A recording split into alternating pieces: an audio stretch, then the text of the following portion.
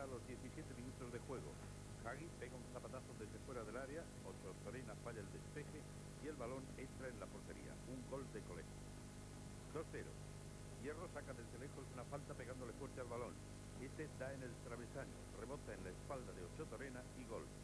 Era la tarde negra del portero valencianista. 3-0. Hagi pasa en profundidad a Maqueda y este, tras burlar a Camarasa, portero improvisado del Valencia por expulsión de Ochotorena, marca.